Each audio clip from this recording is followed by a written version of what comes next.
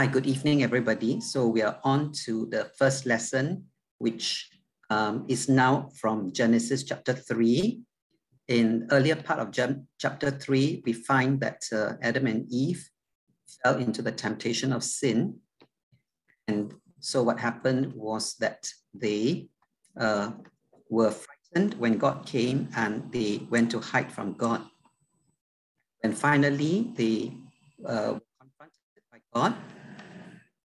God asked them what happened, and they said they were frightened and to hide from God. Okay, so this is where we continue from chapter 3, verse 11, the story. All right, 3 columns. The first column is the story. The second column is the message. What does the story tell? And thirdly, what is the significance? How is it important for us? Okay, so God asked Adam, who told you that you were naked? Have you eaten from the tree from which I commanded you not to eat? So what can the story tell us?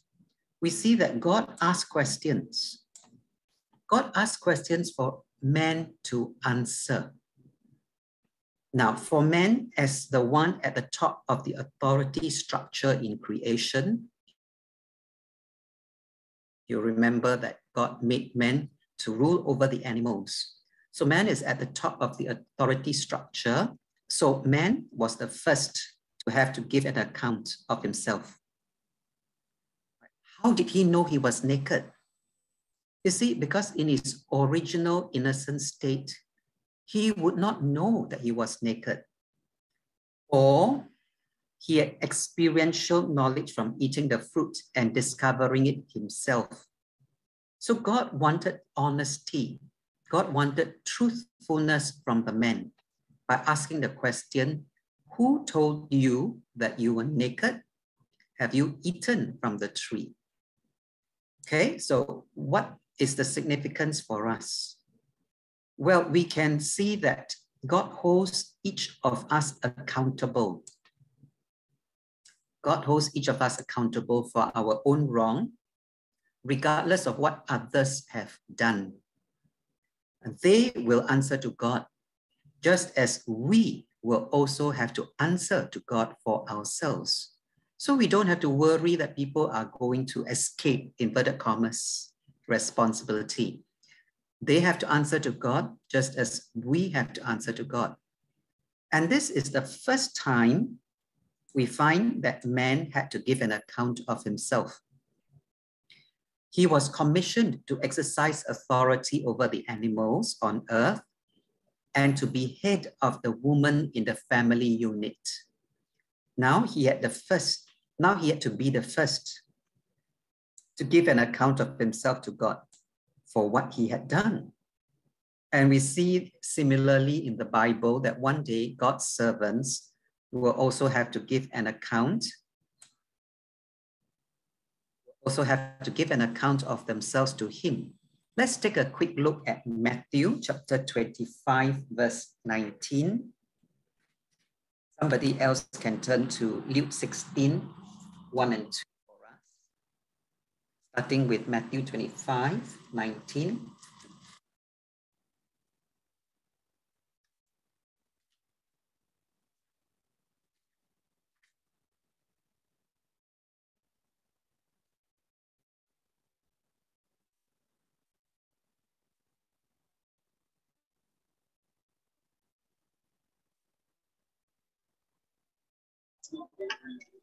Can you hear? Matthew 25, 19. Yeah, Matthew chapter 25, verse 19. After a long time, their master returned from his trip and called them to give an account of how they had used his money. Thank you. Luke 16, 1 and 2.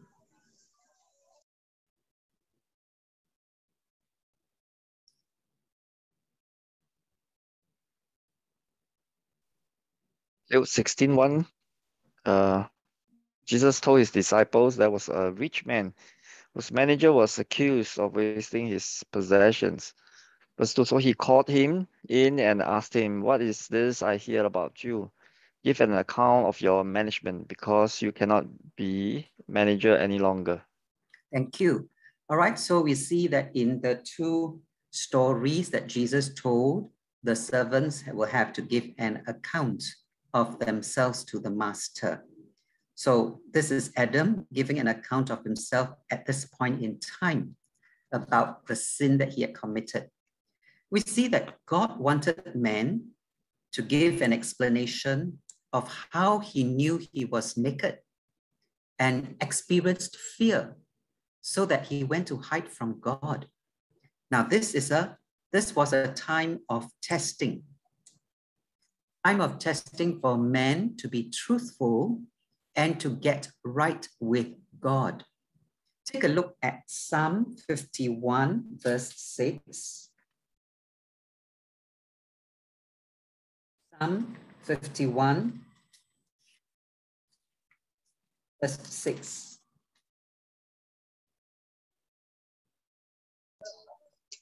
Psalm 51, verse 6. But you desire honesty from the womb, teaching me wisdom even there. Thank you. That is a translation. Okay. The NIV says, surely you desire truth. Max version says honesty in the inner parts. So coming from deep inside us, you teach me wisdom in the inmost place. So God is testing man for truthfulness and to get right with him. And we also see that relationships that have been affected require the ones in the wrong to be courageous, to take the step to repair the breach by being truthful, by being honest. Okay, so it's very important for us to work towards that because that is what God wants: truthfulness, honesty, and integrity. And we will see that God knows us more than we know ourselves.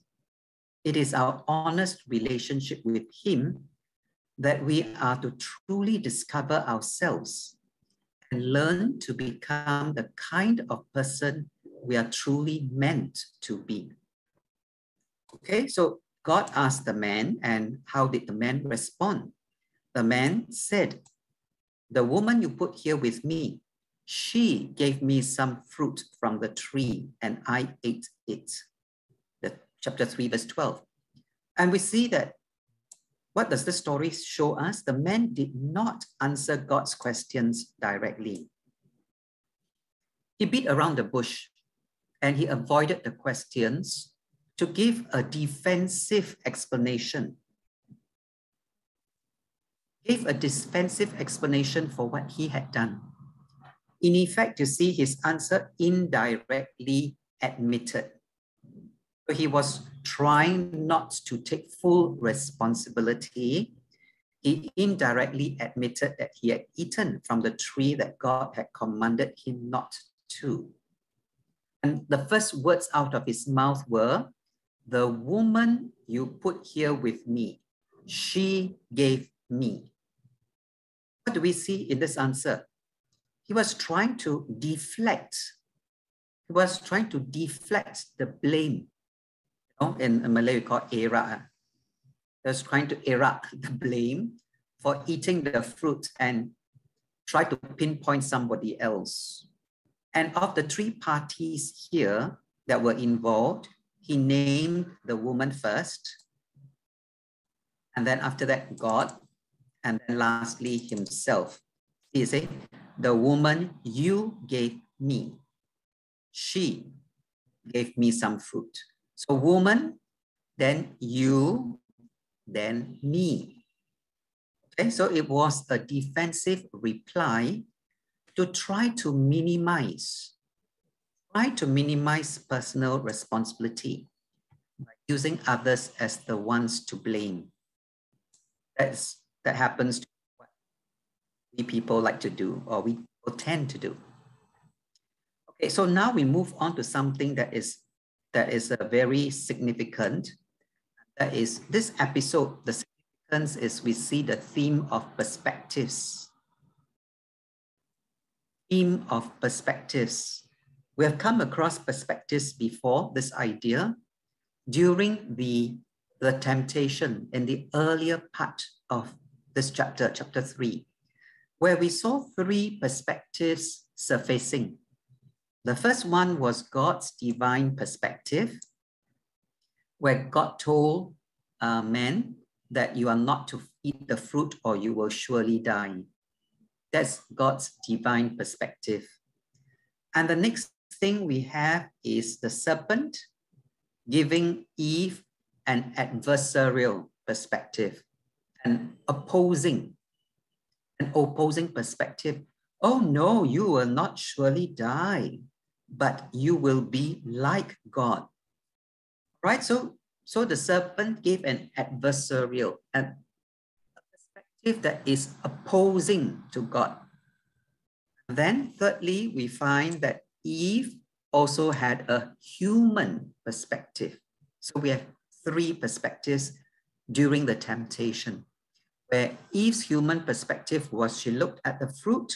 Oh, it pleased the eye, is good for food, and is desirable for gaining wisdom. So three perspectives we came across during the temptation. Now this particular confrontation event between God and the man and the woman shows the human perspective, right, can be viewed from different personal perspectives, personal angles and views.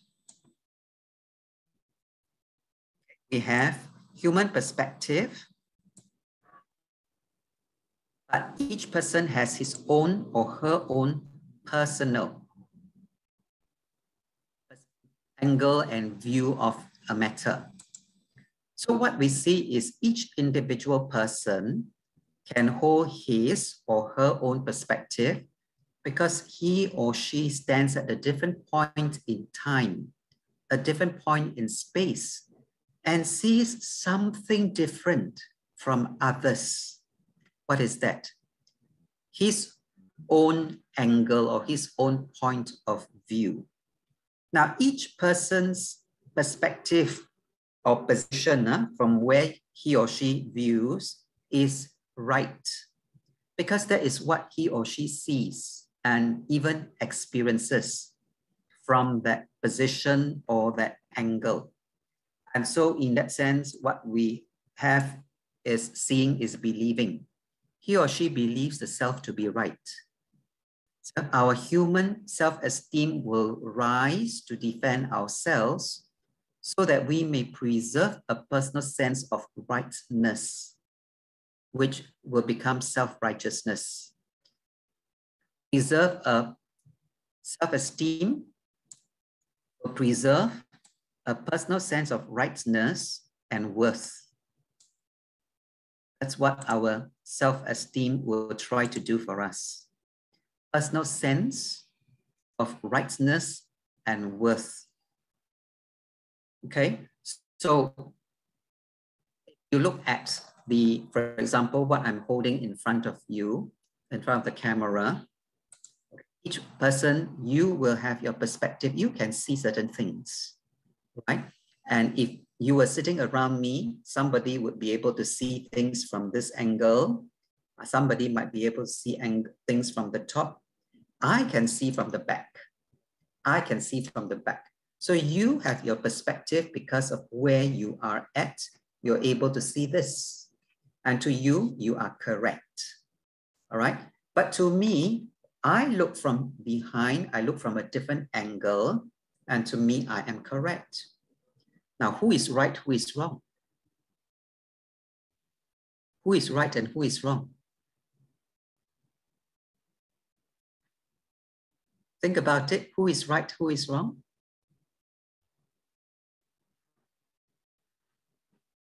What would you say? All is right. Say again. All is right. Everybody is right. Yes.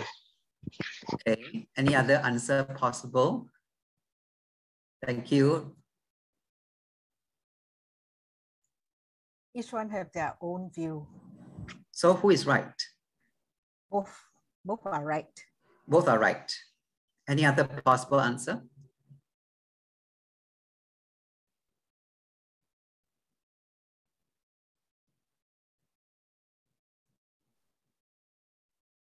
No other people want to share something? Okay, all are right from your angle, from your perspective, yeah, from where you look. But what you and I see is only partially correct. What you and I see is only part of the truth, right? Because if you and I want the whole truth, then the whole truth is this thing has got so many different sides. How many sides? For this box, it has 6 angles. So for us to see the whole complete picture and whole complete truth, then we would have to be able to see all 6. It's the same as the story of the 6 blind men and the elephant. You remember that story? 6 blind men came to an elephant and each person was touching one part of the elephant, right? And one man touched the ear and said, "Oh, elephant is like a fan." Another one touched the tail and said the elephant is like a rope. Another one touched the leg and said, "Oh, the elephant is like a pillar." Another one touched the body and said, "Oh, the elephant is like a wall." Now, all 6 of them are correct from their perspective, but on the overall, their perspective is still incomplete. Correct? On the overall, their perspective is still incomplete because you have to put all 6 together: the ears, the legs, the tail, the body, the trunk, and so on. You have to put all together to form the true elephant. It's not a wall by itself alone. So this is the thing about human perspective. We all see from different angles and we are correct from our angle, but incomplete. Incomplete. Okay, so we have the man's personal perspective. And he would say it started with the woman. God was the one who gave me the woman. She was the one who gave me the fruits to eat. If it comes down to blame, it was wrong of God. That means God's fault. Wrong of God to give me the woman. It was the woman who got me to eat the fruit. So you see why God is wrong? If God didn't give me the woman, then the woman wouldn't be here to give me the fruit and I won't end up eating the fruit. You see, the argument is God's fault. Okay? If God didn't give me the woman, there'll be no woman to give me the fruit. I won't be eating the fruit. So you want to blame first God. You don't blame God, okay? Then second, blame the woman. Because she was the one who gave it to me. I'm the last person in the chain of responsibility anyone should blame. So this is the man's angle or way of looking at how he fared in this matter. And in this matter, he was right. He was right. And he could resort to a sense of indignation, no? Not happy, not fair. That I am actually a victim, you know. I am a victim from what God or what the woman did. So the blame should not be on me. It should, but if you want to blame me, then at least the blame should be shared. Okay, blame should be shared at least. So I don't take full responsibility. So we see when people are in the wrong, there's a tendency to trace their wrong to somebody else. People in the wrong tend to trace their wrong to somebody else who started the whole chain of events. The purpose is to relegate the blame to the one who started it first and, oh, it's not, okay, it's not me. You see that people have the instinctive need to appear or to be free from wrong and blame. We want to look and be all right and good, perfect and blameless. Yeah, we don't want to be the one who's the bad guy. We want to be free from wrong and blame. So we will tend to trace the wrong to somebody else. And what we see also is each one of us actually is responsible for our own action and decision in doing it. Everyone will be held answerable for their or for our own share of the actions done or undone. So while the man could see a way to deflect responsibility for himself and blame everybody involved, it was not morally right. Okay, so here is one part of the many angles to look at the 6 sides, if I can use as an example. Okay, if I can use an example of 6 sides. Morally, it is not right to blame God and to blame the man, blame the woman. We will always have some angle or perspective to blame someone else for the wrong that we do. Now that would mean one of 2 things if we blame people. First of all, the wrong we do does not matter, but the wrong that others do matters. You can see, if something is wrong, if it's done by somebody else, it matters. It's bad of them. But if it is I that have done the wrong, oh, there's a good reason. That's a good reason. Don't we always see this happening, right? There's a double standard. Or we cannot be blamed for doing the wrong that others caused us to do. No, they make me do one. She asked me to do one. So you want to blame him lah, blame her lah. She asked me to do one. Okay, so we cannot be blamed for doing the wrong that others caused us to do. Don't blame me. She asked me to do one. So this is warped or double standard of morality. And the significance is each of us makes our own choice and response, okay, instead of applying this very strange kind of morality, double standard and warped. So what we see then is God's response. God's response is to leave alone for now, and then God now wants to hear the woman. Notice once again, I underline the Lord God. Yeah, the Lord God. This is, the Lord God is Adonai, the YHVH that people call Jehovah. So that is the covenant God. So the covenant God said to the woman's turn, what is this you have done? And the woman said, the serpent deceived me and I ate. Now God heard the man's answer. Now God wanted to hear what the woman had to say for herself. As man's helper, she was next to be answerable after the man. Each person is answerable for himself or herself. Okay, so this is the woman that must now answer to God. And the significance here is we see God follows the hierarchy of authority that he established to call people to account. And you see the woman's answer, she only realized her deception when the wrong was, she only realized the deception when her wrong was committed. You see, it says, the serpent deceived me and I ate. So he tricked me, he deceived me. She realized the deception when the wrong was committed, and the negative emotions like anger, like guilt surfaced, and things started going wrong. This is the normal order of sin, you see. The normal order of sin is when we do the wrong, guilt surfaces, then we realize we did the wrong, and the guilt and the regret hit home when we have done that wrong. That's the order of things that happen.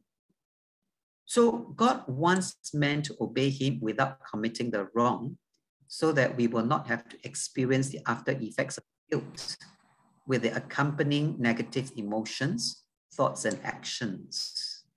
So basically, God wants obedience so that we don't have to struggle with all the negative feelings and actions after that. Now, it's often on hindsight. Often when we look back after the event or after the wrong, that we see more clearly what we have done or what has happened to us. So hindsight is actually a little bit too late, but it is the time when we actually take stock and learn our lesson, actually discover the truth. And that is why to God, it is always best that we simply obey. Best that we simply obey him, regardless whether we know or understand why. Because you see, he knows best as sovereign God, who knows the whole big picture. God is the one, you know, the 6 sides that I talked about just now. God is the one who actually can know all the 6 sides. Right? God is the one who knows all the 6 sides. Next week, we will perhaps be able to do an object lesson that gives this a little bit better perspective to it. Okay, so God as the sovereign God is the one who knows all the full picture, all the full details. So he knows the complete, absolute truth. He has the complete, absolute truth. And that's why he calls his people to trust. Because we don't. We can only see from the angle that we face, angle that we come from, the angle where we stand, and the angle that we're involved. We can only see from that point of view. From man's view, we are curious of things, you know, that God commands. We think it is best if we know why. Why does God want this? Why does God want that? Why doesn't God want that? That's why we always ask why. And you know, children, they growing up, they will always ask you why for everything. Now, simply God's way is for us to trust his word that we must avoid doing something so we will not make the mistake right from the start, even though we might be ignorant. Like children, we don't know, but God wants trust. If we fail, the next best thing that we can do is learn from the experience of mistake and admit the part we have played. Okay, so the woman only realized when the event was over that she had been conned. Yeah. And like the man, she said, somebody made me do it. She said, the serpent made me do it.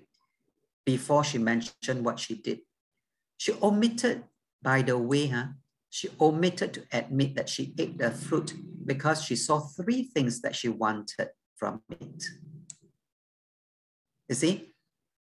She said the serpent deceived me and I ate, but she omitted to say that why she ate was because there were 3 things. There were 3 things that attracted her to eat that fruit. Remember what the 3 things were? Please the eye, good for food, and good for gaining wisdom. So she focused on the serpent deceiving her, but she did not admit that she had 3 attractions to that fruit. Like her husband who listened to her, she should not have listened to the serpent either, and that is the fact. So she has a perspective, right? And now she covers part of the perspective by not mentioning what made her eat the fruit, besides what the serpent said. So the woman's personal perspective just now was the man, now was the woman. If the man could push the blame to her and see it from a certain angle, she too can see from her own angle, use the same tactic and blame somebody else. She also has her own angle of looking at things. And we all feel it's only fair to highlight the role of the person who told us to do it. Yeah, you want to blame me? Okay, but first you must also blame that person because that person told me to do it. The idea to eat the fruit didn't originate with her. From where she stood, her perspective, from where she stood in the event, she could blame her act of eating the fruit on the serpent for tempting her. That's what we tend to do, isn't it? We find the person who is responsible for steering us in that direction.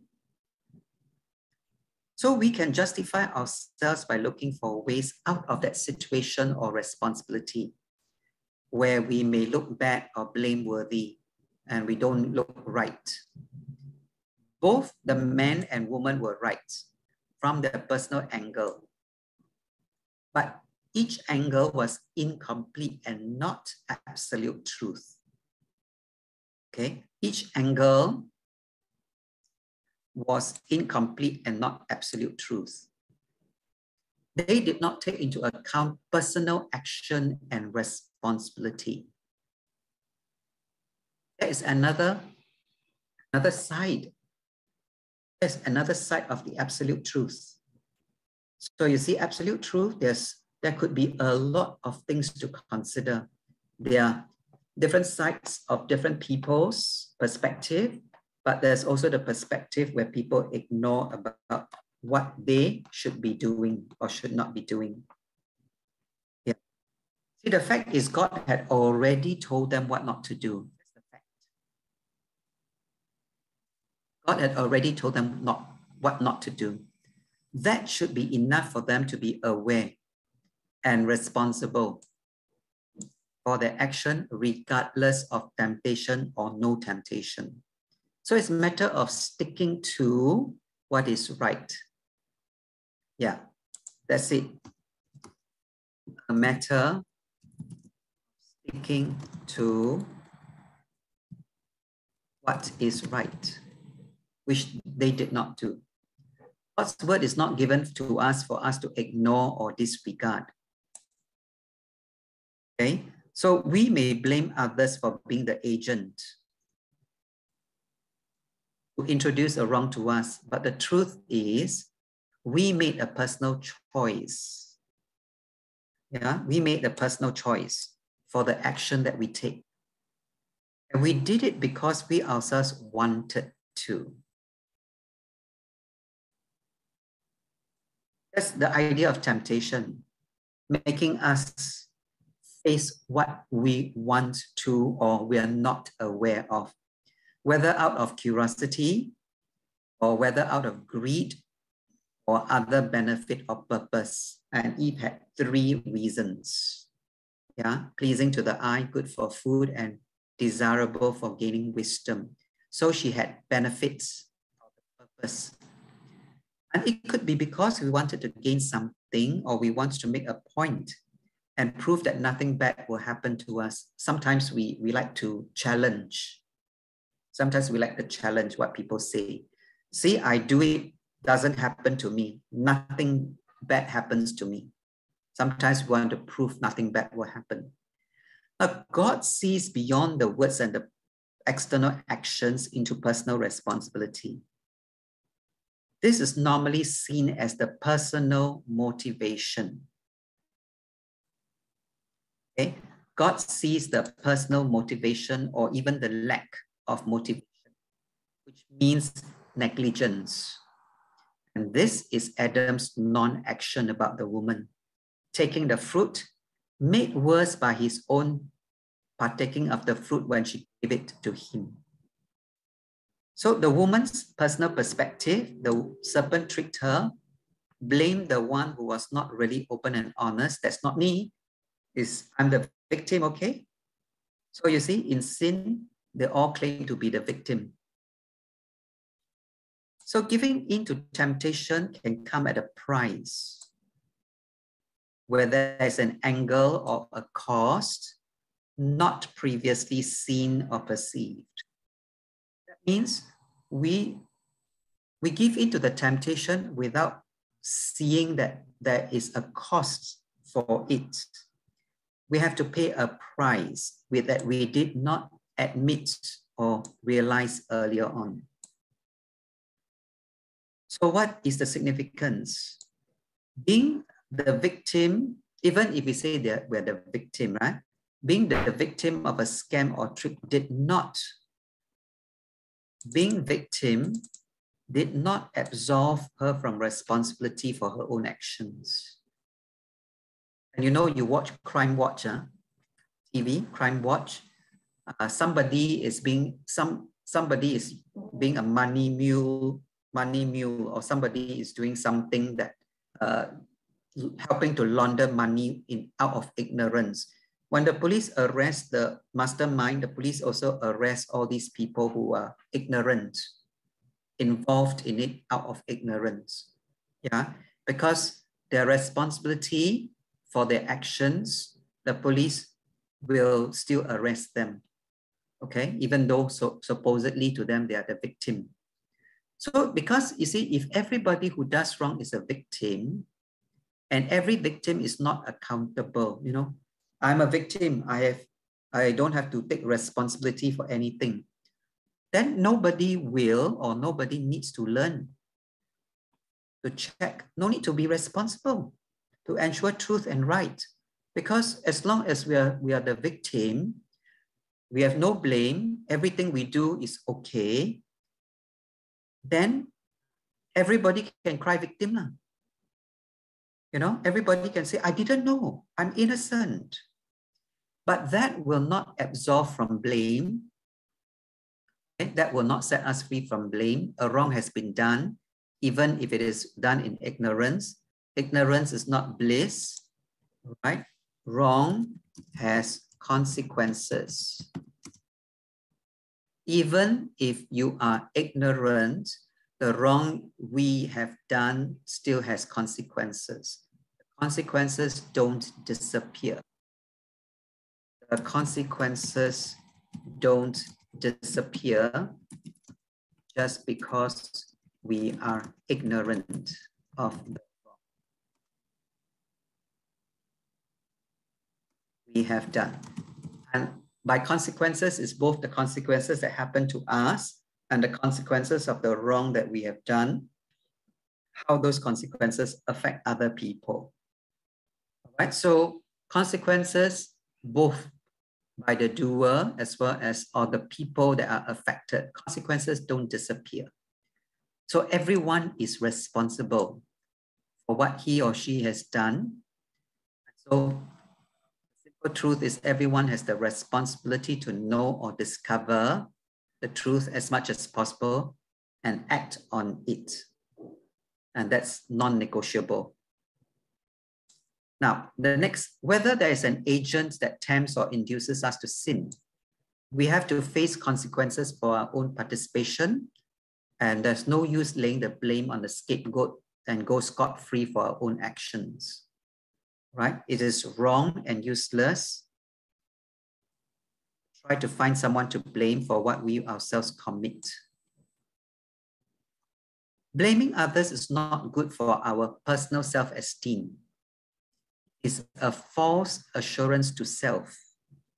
Okay, and that is self-deception. Blaming others is a false assurance that we are okay when we are actually not. Okay, what happens is we desensitize ourselves to wrong and sin when we blame people. And we need to take responsibility for ourselves. There's another angle.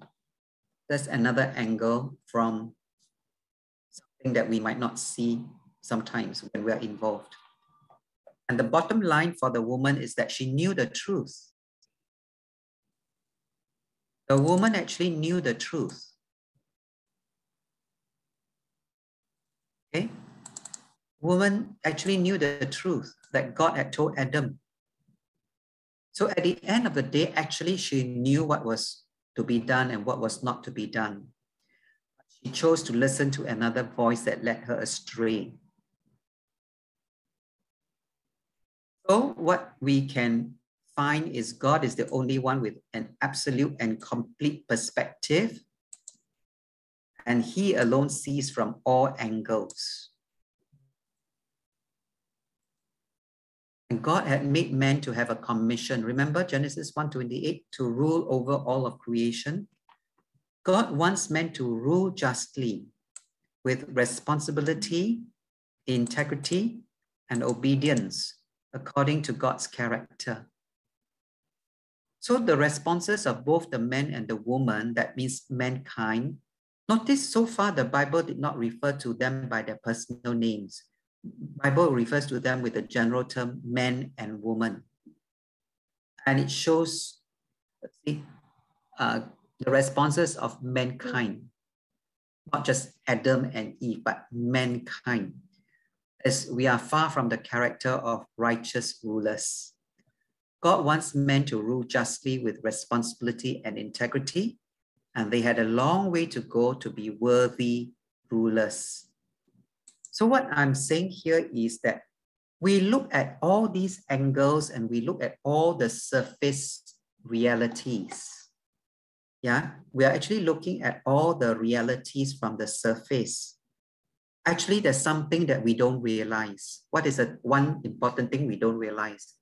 See, if you and I have been looking at 6 sides of this box, what we may not realize is inside the box, there's something else. There you go. There's more truth than just the outside 6 sides of a box. So truth goes deeper than what we can see. Yeah, truth goes deeper than what we can see. Let me write that down. Truth goes deeper than what we can see. Like yesterday morning, we were doing the study of 2 Corinthians. We're talking about the principle of giving. So as we ponder on the issue, 2 Corinthians chapter 8 and 9, as we ponder on the issue of giving, we look at it beyond the message on the surface to see that it's about love, it's about character. It's about who we are inside. Yeah, so you see, all these things, we may have our perspectives, but they are all very limited. They're all very limited. Truth goes deeper inside than what we can see and argue about on the outside. And that is God. That is about God, the character. Okay, it's about the character of not just individual, but character of righteous rulers. Remember the Genesis 1:28, they are supposed to rule on God's behalf, right? And so they are supposed to exhibit the character of God. Now, between the two of them, the man and the helper, already they are in disagreement. They are already blaming each other or blaming people. Yeah. So how does the character of righteousness come in? Cannot, not possible. So we see blaming is not good for character formation when we are in the position to take personal responsibility for our own actions. Have a thought, right? Blaming is not good for character formation. When we are in that position, the hot seat, to take personal responsibility for our own actions, and the era, just like I said, the avoiding, it really shows the lack of integrity. It shows a preparedness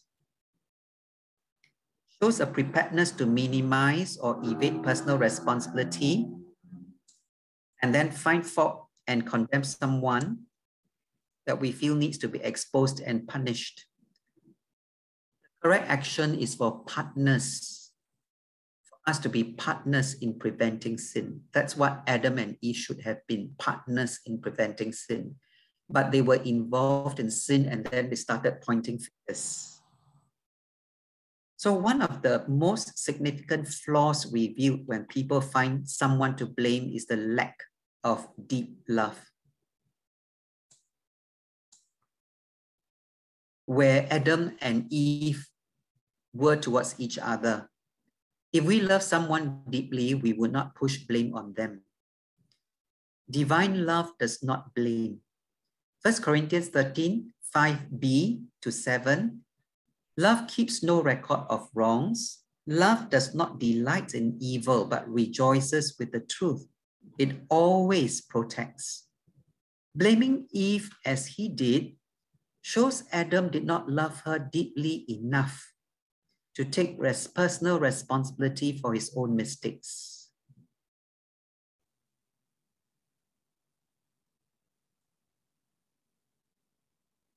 Okay, whereas the relationship of Christ and his bride, Christ purifies the church, his bride, by washing her with the word, right?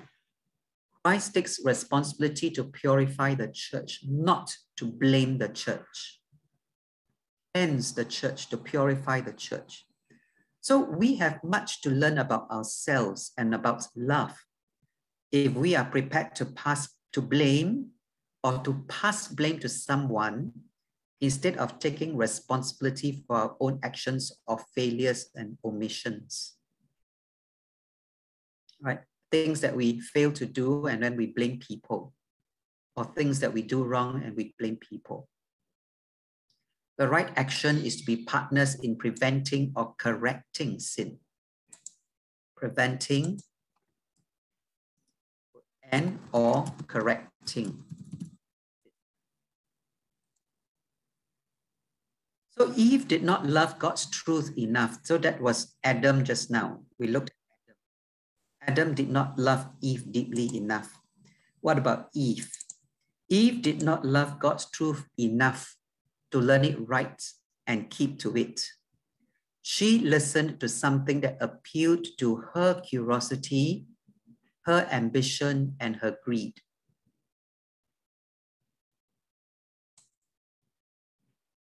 So a lot of food for thought as we spend the time to slow down and think deeper onto the lessons that we can learn.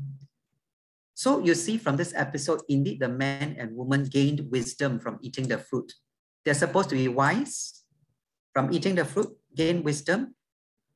So from eating the fruit, they knew nakedness was somehow wrong. They knew nakedness was somehow wrong. They also knew how to blame.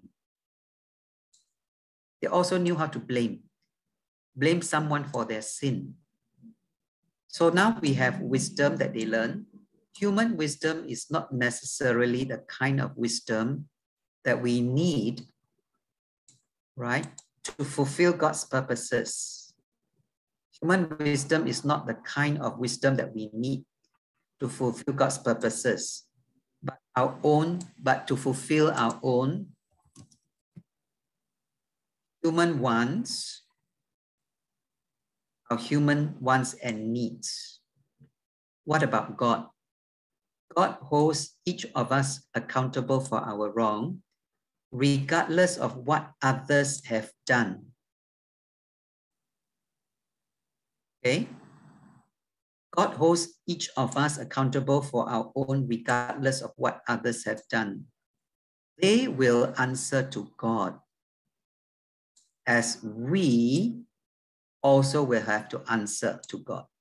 So here's the truth. Nobody is going scot-free. As far as God is concerned, nobody goes scot-free. So we don't have to fret and worry ourselves and show how lacking in character we are, how lacking in integrity and responsible we are by being busy to go and blame people. They will have to answer to God for their share of wrong, if they are wrong. Now, if we are wrong to blame them, then that makes things even worse, right? And remember, we don't see all the angles. Remember the box. We don't see all the angles. So we don't see what other people, the angle that people come from. Yeah, whether it's right or half right or fully wrong. We certainly don't see inside the box. So it's important for us to see ourselves and deal with ourselves. Yeah, blaming someone is just adding another sin or blemish to our character.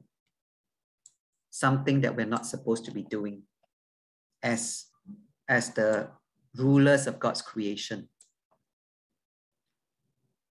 Okay, so the Lord God said to the serpent, or before we go that, is there any comment or any insight somebody wants to share?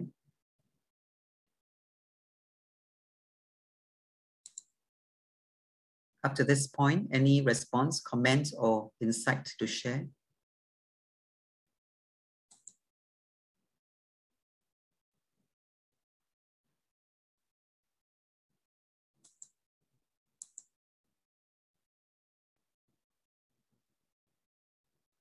So one thing to say before we move on is that these are realities about Adam and Eve. These are realities about us as people, even today, because this is the genesis, the beginning of many things about us human beings, perspectives, right? And the way we respond and the truth behind our failures to respond in the right way, all right? Whether there's a character, whether there's love, whether there's responsibility, okay?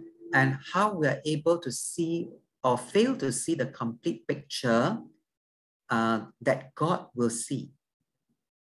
And so therefore, the importance for us to be humble in the way we carry ourselves.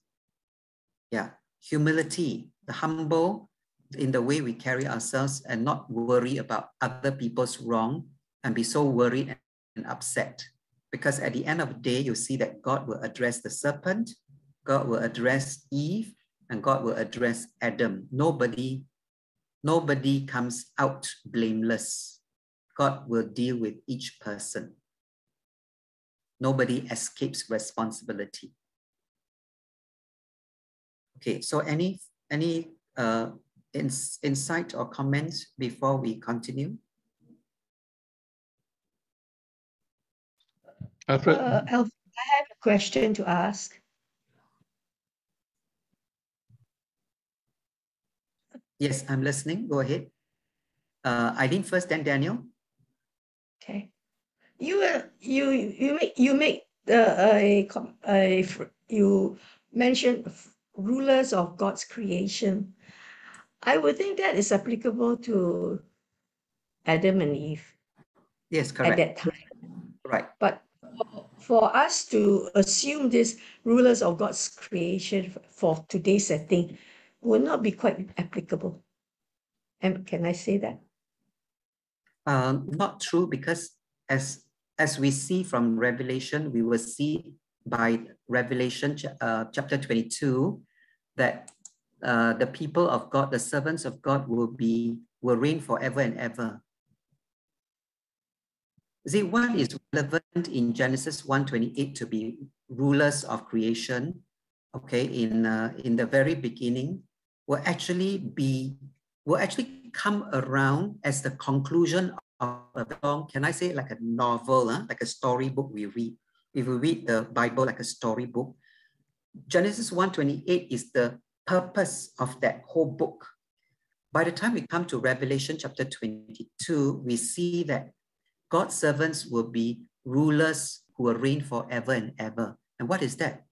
Righteous rulers of creation, but in eternity. Okay, so for us, what has happened is there is a distortion because of sin. Okay, there is a distortion because of sin. And besides the distortion, there is also a digression. Oh. Digression meaning we people have lost our way. Okay. We people have lost our way. That's why you see the parables of Jesus just now, the parables of Jesus, that we will all have to give accountability. Remember, we have to give an account. Okay. Mm-hmm. So back at the story of the Matthew 25, the accountability is for the servants to rule the number of cities that they will rule when they enter into the master's happiness. Okay, so Jesus even himself also talks about ruling in his parables.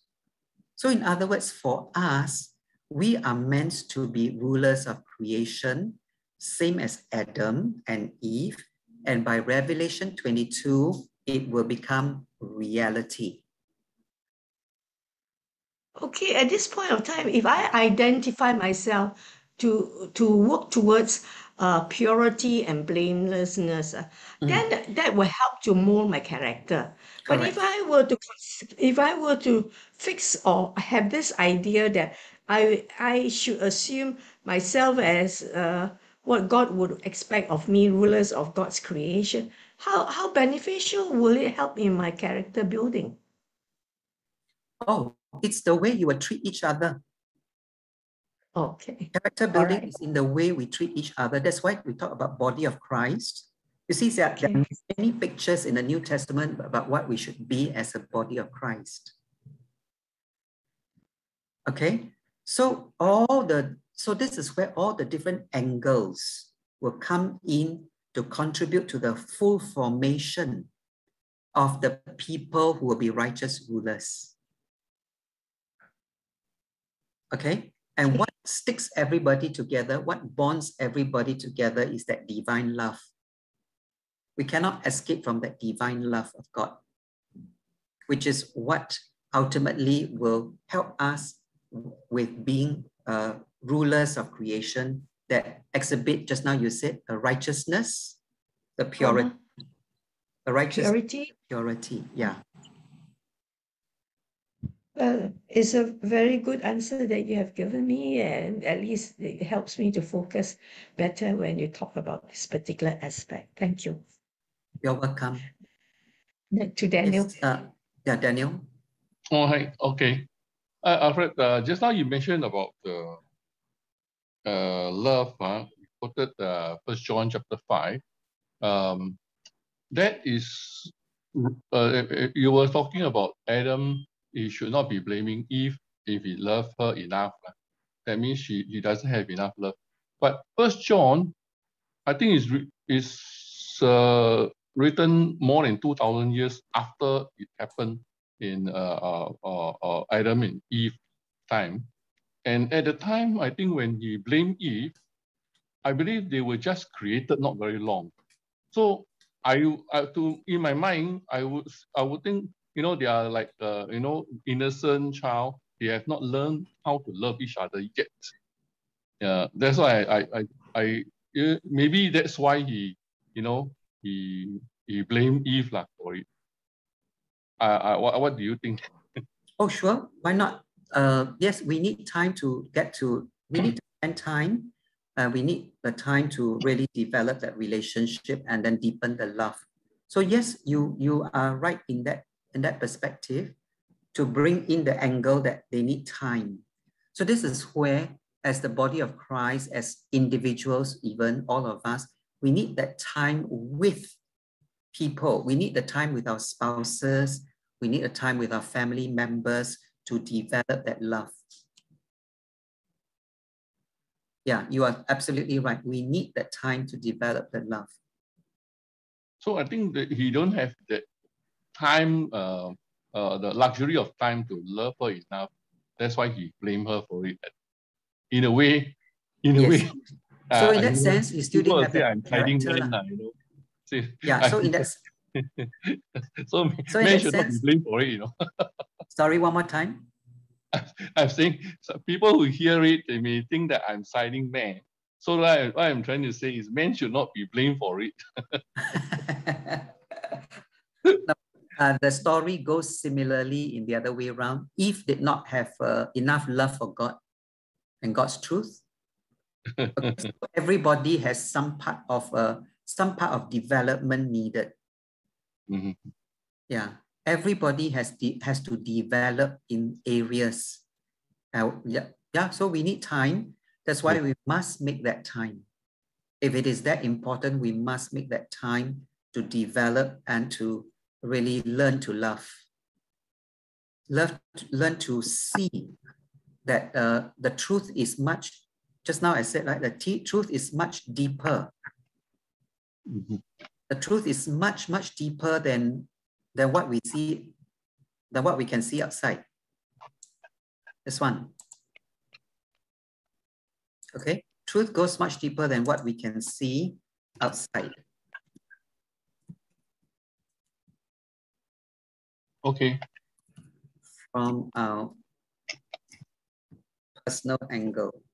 Own personal angle. Yeah. Thank you for both of you for your contribution, as well as insight. Are we okay? We have 10 more minutes. Are we okay? Anything else? Or we will go on to God addressing the serpent.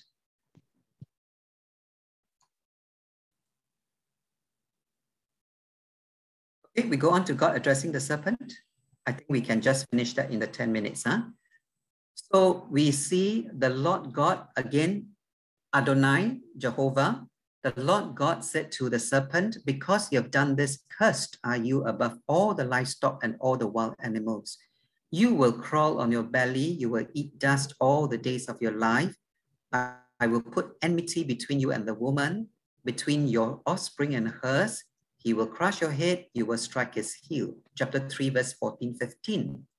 So we see that God dealt with all the parties involved.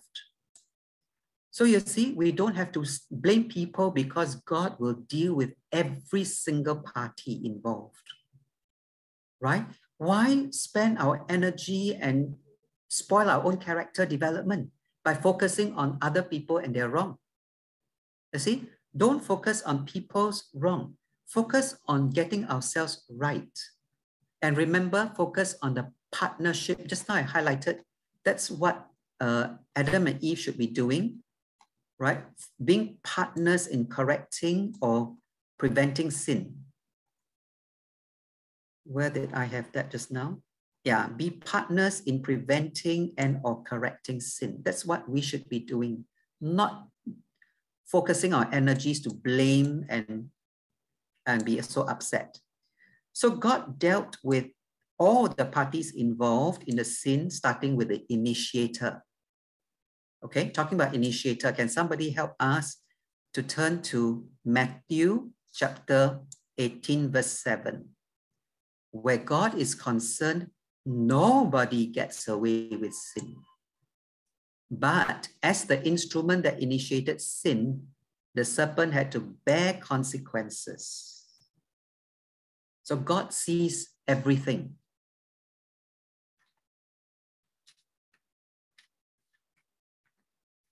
Matthew 18, 7.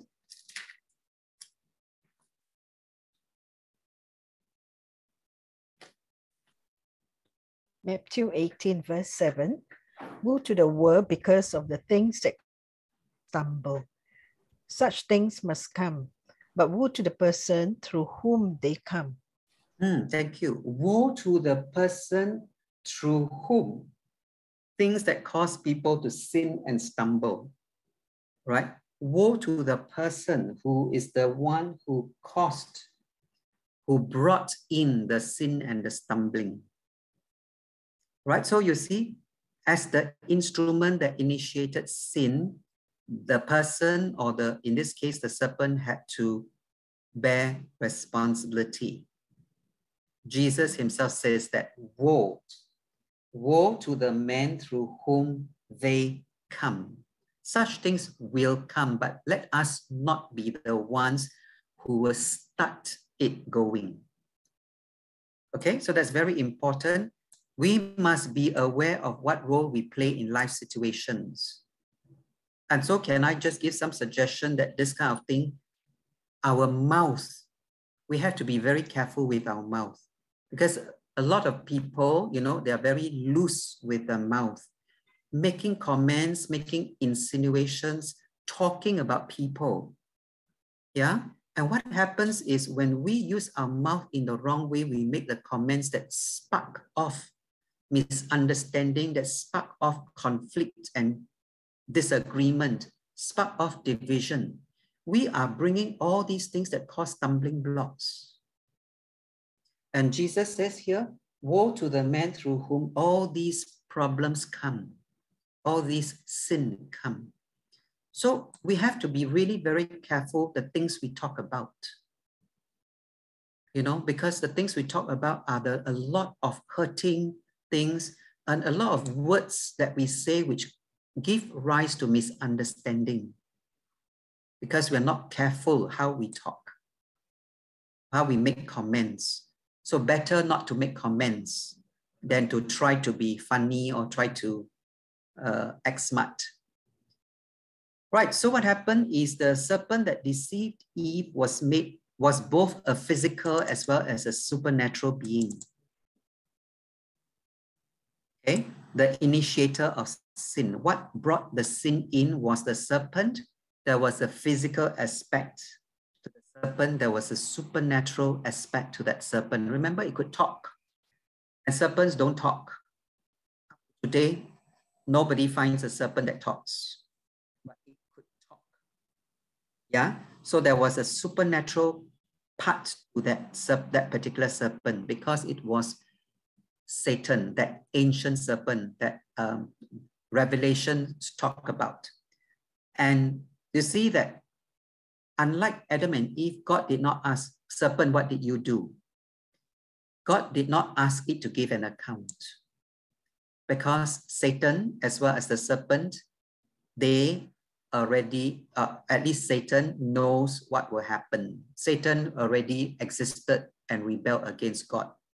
He already knew, he had already been confronted by God, so he knows.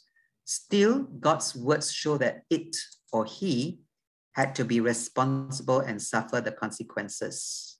Two parts, huh? Okay, God pronounced a curse on serpents above all land animals. You can say, cursed are you above all the livestock and all the wild animals.